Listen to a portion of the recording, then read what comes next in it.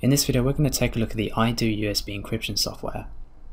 So first thing you need to do is you need to put in your USB stick, and then if your file system on the USB stick is FAT, you need to convert it to NTFS. So we're going to press this button right here,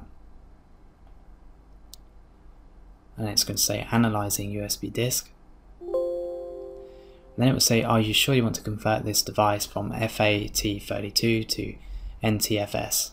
Just press on yes, and it's now going to convert the file system. So we're just going to wait for that to happen.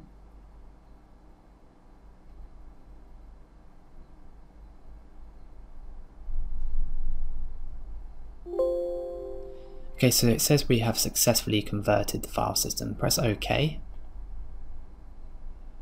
And now we need to select the secure area on the memory stick. So you can use this slider here, and you can slide from left to right, as you can see here. So choose how much data you want to be used for the secure area.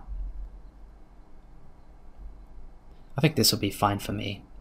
And then when you're ready, just press on install. Okay, this box will appear, and here you need to enter your password. So this is the password to get into the secure area of your USB device. So I'm going to put in a password and then confirm it. Then when you're ready, just press on OK. So you can see the process bars moving at the bottom here, and it's just finishing off. Okay, so it says we've now successfully created our secure area on the USB drive. Press on OK. Okay, so Windows popped up. Now this window is the contents of your USB drive, and as you see we have a file on there now with a padlock. This is for your secure area, so if you double click on that, you're then prompted to enter your password. Now this is the password you created just a minute ago. So I've entered my password, and below that we have a tick box. If you have this box ticked, it will open the secure area as read-only mode, so you won't be able to write to this area. If you untick that, you'll be able to read and write, so it's best to leave it unticked if you want to do that. Press on open, and then select the drive letter. You can choose any drive letter you like here. I'll choose drive L and press select. Now it says drive L is now open. Click on the prompts and it will automatically open up the drive. Now you can now drag files into that space, and it will automatically secure it for us, as you can see.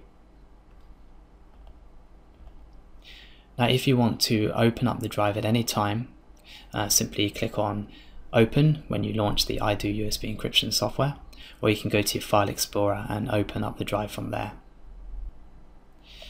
Okay, so when you're finished with accessing the USB stick, you can simply take it out and the USB stick will be protected. So the next time when you put the USB stick in, you'll have to enter that password again when you click on the padlock to access the secure area. There's also some other options here I'm going to show you. So if you want to uninstall the encryption, you simply click on the uninstall button here, and the recover button is if the agent.exe file, that's the padlock that you saw earlier, if that is missing, you can simply recover it by clicking this button. Now the pull down menu allows you to access multiple drives that you have, and you can click the refresh button if it's not showing all of them, and you'll then see them there listed. So that's a quick look at the idoo USB encryption software. Thanks for watching.